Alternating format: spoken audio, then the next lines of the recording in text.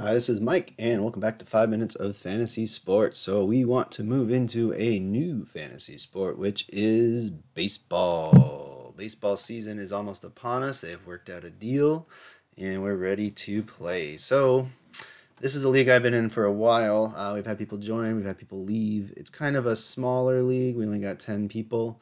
So, what we do in our league is we have either AL only or NL only. So this year, I believe it is the American League. Let me actually check the players to make sure. And it is indeed the American League. So this isn't really relevant to everybody. So what I actually want to do is I want to join a new league. So I'm going to join a public league, which is a very simple process. You just go to create a league or join a league and draft now. I just want to join a league. You're about to enter a live standard snake draft for a baseball league. I don't want to do it right now. This is not a mock draft. You're able to exit. Okay, so I'll create a league, I think is the better way to go here. So actually, I'll just make this a league that anyone can join. So I'll call it 5 Minutes of Fantasy. And it's going to be a head-to-head league. Invite commissioner only or anyone listening. Draft. So standard draft is a snake draft. Salary cap is where you have a budget. Salary cap's pretty fun, so I'm going to pick that. The draft date I'm going to make Sunday evening at, let's say, 6 p.m. Pacific. Let's do 5 p.m. Pacific. All right, so I'll customize the settings a little bit here just to take a look. We'll say 12 teams max, all baseball instead of NL or AL, players available whenever, 6 acquisitions per week. That sounds about, let's do 5. And acquisitions per season, no maximum, or you can set a number. We'll leave it no maximum, but there's a max per week, which is fine. Trade end date August 11th, that seems fine. Allow draft pick trades, no. Trade review, league votes, commissioner. We'll do commissioner. Trade reject time, 2 days. Waiver mode, standard or continuous. Waiver time, we'll give it 1 day. And then waiver type. Let's do, we don't need to do fab. Yeah, we'll do fab. And can't cuss this. This is a very exciting podcast. Anyway, it's always good to look through your settings as I'm doing here. We'll start week 1. Roster changes are daily instead of weekly. Max innings pitched per team per week. Okay, yeah, so you need to throw 20 innings. That's fine. Maximum games played, 162. Invite permissions, commissioner only. Make league publicly viewable. We'll make that a yes. And we'll finish.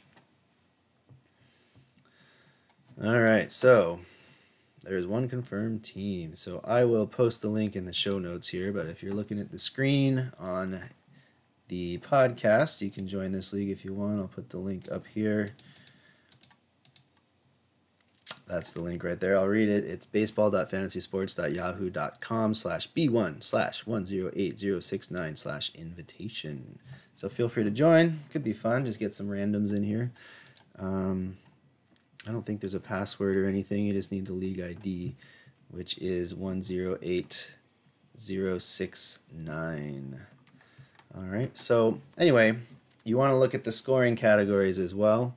So I'm going to scroll down to there. Right now it's just the standard 5. So runs, home runs, runs batted in, stolen bases, batting average. Those are the batting categories. And then there's wins, saves, strikeouts, earned run average, and then whip, walks, hits, over innings pitched. So these are the standard categories for Yahoo.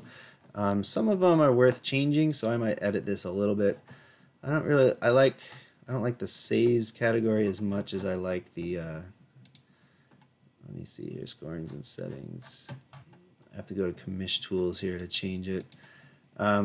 Saves is kind of a fluky category. So I like they have a, here we go. They have a category called whip. Let me get down to it.